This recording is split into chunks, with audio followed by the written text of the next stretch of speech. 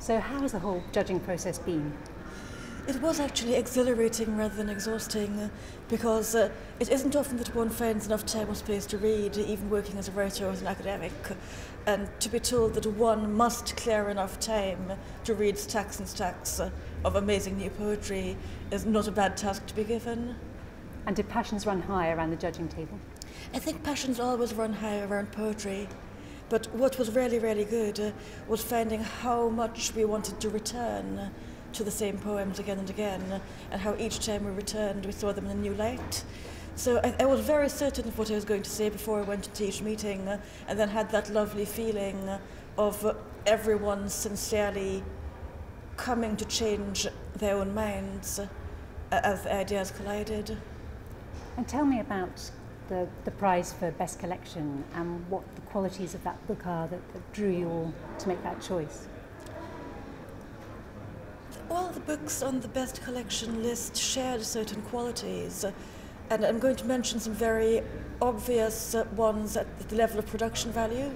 They were really well edited, and they hung together as books. They were cohesive. You could slice them any which way and pick out a stunning poem, or you could actually allow the book to take you on a journey. And what was notable about the one that did win is that it is one of those books that sets out a world and refocuses your own world. It really, really is worth reading it from beginning to end. And were there any connections between Kai Miller's book and the book that has won Best First Collection, Liz Berry's Black Country? Are there any parallels to be drawn between the two? Well, I think the parallel that might be drawn at a very superficial level is the ability to deal with all the zigzagging registers of language that we have, because there's no corner of the world where English isn't global now, and to be able to zigzag very much from a language that was continuous in a place, like Jamaica or like the Black Country, and then the language that is reshaped by immigration or by commerce or by factory work or by cartography. To have those things musically bending into poetic form is amazing. And maybe you could tell me a little bit about Liz Berry's use of language. Yes, well, the thing about Liz Berry's use of language is that it's never gimmicky, it's incredibly fresh. And it's also very, very much rooted in a woman's experience, but not in a heavily ideological way. So it's always the voice of, say, a woman who's really good with a hammer or really good at factory work, who can find unexpected beauty in the most ragged places, somebody who can reappropriate the language of fairy tale, of dancing in red shoes, and dance outside a factory. Do you think there are qualities to these collections that will appeal to readers who don't usually read poetry?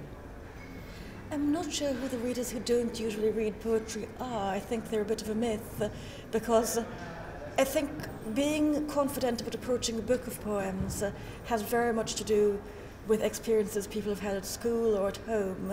But in fact, people are saturated with poetry, whether it is that they hear a religious book in a place of worship, or whether they're listening to song lyrics by Bob Dylan or Leonard Cohen. They're actually completely saturated in formal and beautiful language.